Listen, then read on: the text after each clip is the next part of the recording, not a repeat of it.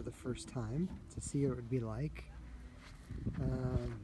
This is a rental company here in Moab that comes out and sets up the trailer and gets it all ready for you. So give you a little walk around. It looks like the trailer has solar, a little bit of battery here.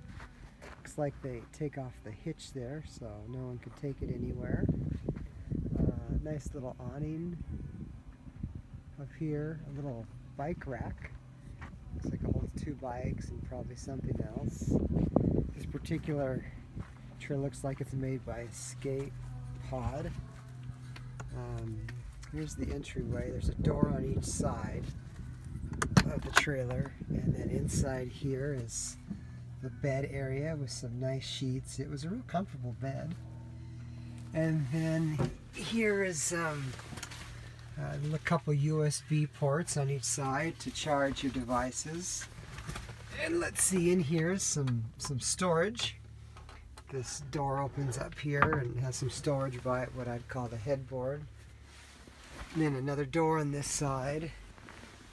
And then on this side here we have some cabinets that you have for storage. These knobs you kind of push in and they lock, or if you push them again they come out and you just twist them. So there's some storage here and storage in the middle. I'm sorry, I guess this would be the middle here. Some storage there, and then a little stereo player. It's kind of unique. It's a not a USB, but a Bluetooth. So you just lock into your device, your phone per se, and you can play music off your phone. There is a fan up here. It's not a fantastic fan, which is a really good fan. This looks like just a little fan. I'm not sure how it does because we didn't use it. And then 1 or 2 big LED lights in here, which is more than enough for this space.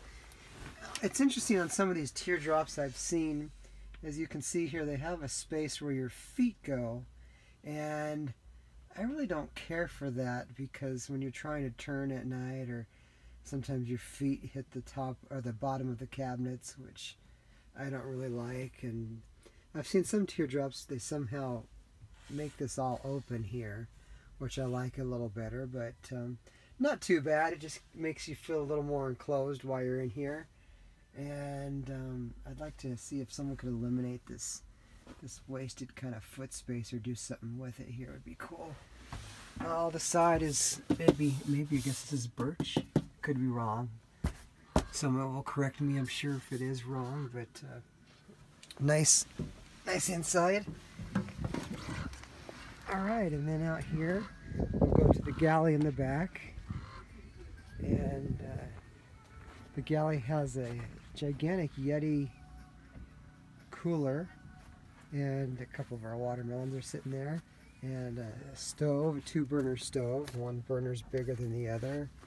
And then these slide doorways where you can put your pots and pans. I actually like these slide doorways. I would even want these kind of on the inside. Those are pretty cool.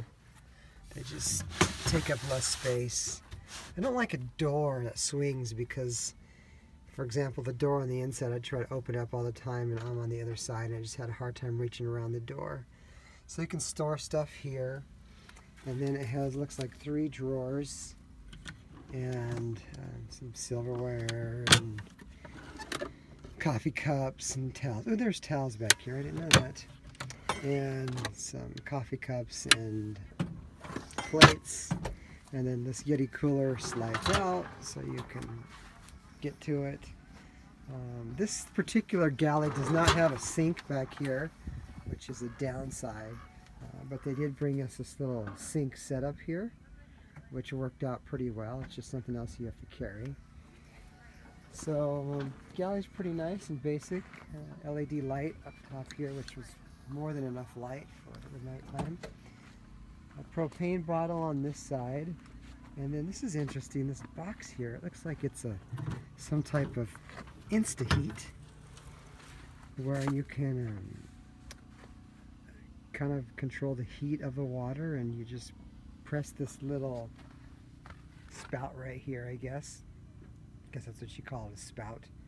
Looks like something in your kitchen. And voila, water comes out, and if you just wait a second, the hot water comes out. And it's like heat on demand, so that's pretty cool. That's a really nice feature.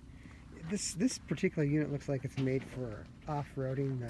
The wheels are really big and thick and tall. For me, I'm short. I'm about 5'6". The galley is a little too high for me in the back. I wish it was a little lower, but I know they did that for ground clearance for off-road stuff, I would assume. It was nice having the awning. That was a really cool feature. And this rental place in Moab was really neat because they came out and just set the whole thing up for you. You throw your clothes and food in the cooler and you're ready to go. So really nice experience on that side. But anyways, I rented this because I'm thinking of purchasing a teardrop, and been looking at different models, and I first of all wanted to sleep in a teardrop to see what it was like before I spent all the money. And my feeling so far that a teardrop is very nice. It has its advantages and disadvantages. I think the advantages are such where you can set up really easily and quickly, and you can tear down easily and quickly.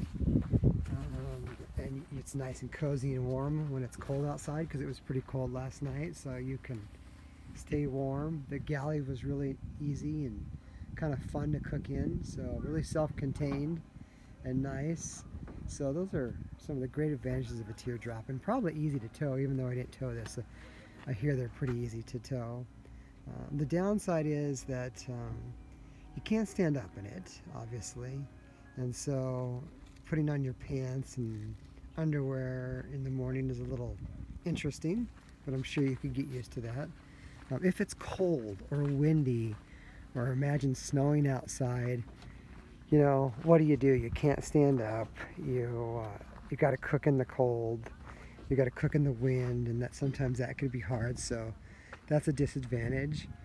But you know, everything has its advantages and disadvantages. But overall, I really like the concept of the teardrop, because my only option is to tow it with my Subaru over here, which is a Crosstrek, and it has a 1,500-pound towing capacity. So that leaves me the option of a teardrop, or even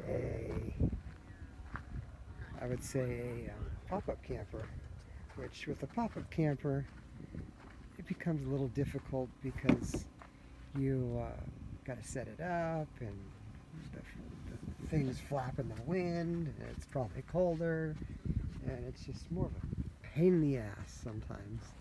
But you have more room and you can stand up in it, so everyone's got to decide what's the best fit is for them. Anyways, I hope you enjoyed this tour of the Teardrop trailer in Moab, Utah, and have a good one. Till next time, be awesome, stay awesome, just awesomeness. See ya.